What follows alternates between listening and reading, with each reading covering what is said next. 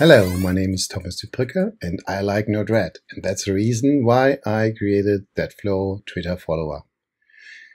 When I support in hackathons, I recently get 3 major questions: is how to build my own REST API inside Node-RED to encapsulate the request for other APIs. In this case, it will be the Twitter API, you can guess. And the next is how to authenticate to these other encapsulated REST APIs. And how do I extract the data from the endpoint and use it inside my flow. And how to automate all of that in one flow. So all these topics are addressed in this flow. And the flow itself is related to blog post you can find in the description, also with a GitHub project. Everything you see here, you can instantiate by yourself for free with no additional cost. There is no cost for the Twitter API. You can use it for free. You have to register. You have to define an own Twitter application, why you do it, and then you get the access to the Twitter API. And you can instantiate for free the Node-RED here on IBM Cloud, so that you can use it here as I use it here in my sample. So let us start with a sample execution of the Twitter follower flow. The flow can be started with the inject node here, you can see. And I have enabled 2 debug nodes. The one is for all data. We will see the return values of the followers, and we see a result list at the end I built from my own. So we will see all the information here in the debug window. Let us start. It starts, and you can see here requests, and there were 5 pages of the followers. Because we cannot get all follower in one row, there is a limit size to get follower list, and I shrinked it to 50. The maximum is 200, and you can see we have 1, 2, 3, 4, 5 pages, and the final result of the list is 246 followers, yeah, and I add some additional information, and that's my new follower list I can use. Okay, this was a short overview how it works. So let's start with the implementation of the REST endpoint or the REST API inside Node-RED. For that, we need a HTTP in node and an HTTP response node. Everything between is implementing the logic of the input we get and the response we send. I will execute the get token endpoint in my browser. You can see here, that's the host address of my Node-RED instance, and that's the name, the path to the get token endpoint in my Node-RED flow. And when I execute it, you can see I get the information error unknown user.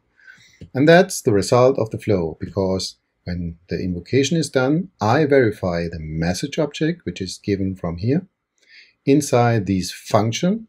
A function is a possibility to implement with JavaScript own logic. So I verify here the user. I use a flow variable to load the information. A flow variable is a global variable which exists in a flow. Yeah, because when we define variables inside a function, they only exist during the execution of the function. But I want to use these globally in different situations, and that's the reason why I use here these flow variable. The next is in our situation, I validate it and I return the value of null if it is wrong, and as you can see, the switch node validates. And I validate the information, and if it's wrong, then I provide the information in the payload in that format. And this is exactly what we got here from the response. This is the first way. The successful way is when we invoke it, we have the right user and password, and then I will provide the authorization, the first step of the two-level authentication for the Twitter API. I will get my authentication string from here, also from a flow variable, and I send the information to a request node, HTTP request node. Here we do the concrete invocation of the Twitter API, and that's the encapsulation. Yeah, so we have our own REST endpoint, and we call the external REST endpoint inside this HTTP request node. We have prepared the HTTP information to provide the validation. And if the validation is right, we get a response, and we just do forward the response with our own implementation of this endpoint. With that, let us get to the automation of the authentication, two-level authentication for the Twitter API, with the first step getting using the key and secret to get a bearer token, and then authenticate with that bearer token at the Twitter API to get the followers itself, validate when we reach the end of the follower list, and build an own follower list.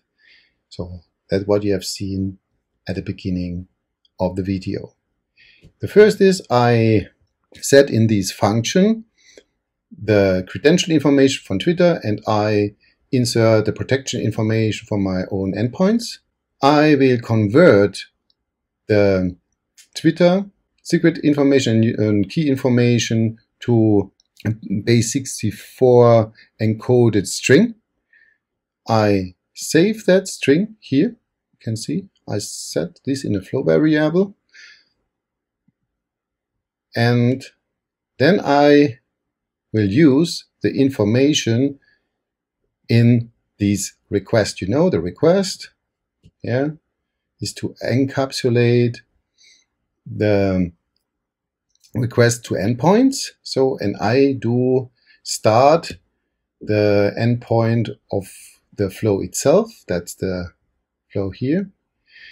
And the parameters are given, and I get, as a result, a JSON object.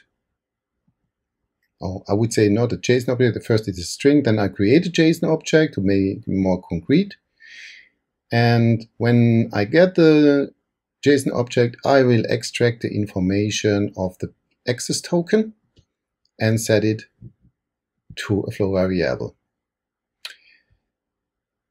In the next function, I set the parameters for the invocation of the REST endpoint of the get followers. What are the parameters? The parameter is here the cursor information. You can see here the cursor, the next cursor can open up. So here, the cursor information here is a number. It's important to know when we go into the paging where the Twitter API starts for the next amount of users we want to get as a result in a response. The count I defined with 50, and this is the name I'm searching for the followers. Okay, and with these we are ready to go to invoke our own endpoint. We have here the parameter. Here you can see I use from the function, and these are the query parameters directly for the invocation of the REST API we defined here in the node. This will give us a result, and that's the result I monitored here with this debug node. And then I built here the follower list. The follower list has following tricky thing a little bit, because we do this paging and we have to save the data we get in a flow variable. And when we get the result of the current page, we must push the information we want to get out from the user into our own list, and we save this list so that we can access the list with the new information.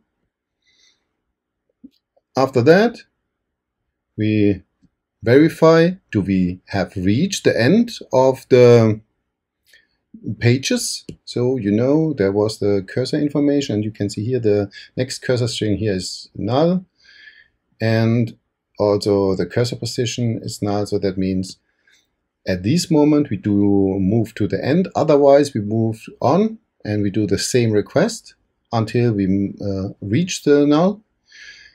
And when we reach the end, yeah, we get the follower list, we do some manipulation for the JSON format so that we first have the data, then we create additional variable for Twitter followers so that you can see when I build all this stuff, it's here, data, then Twitter followers, and that's the reason why I get these object format later on. And I also add the date, time. Yeah, once again, I let it execute with the entire flow. Yeah, so let us execute here and watch the blue flashes when the invocation happens. So I will execute it, and then you can see here there was, and you can see here. Yeah, it's good to see. So this was a more in-depth introduction to the Twitter follower flow. I hope this was useful for you. And as I said, I like Node-RED. It is a perfect mixture between visualizing flows and do some coding. And let's see what next. Don't forget, keep your hands dirty. Go into the description, check out the blog post and the GitHub project. All you have to invest is time.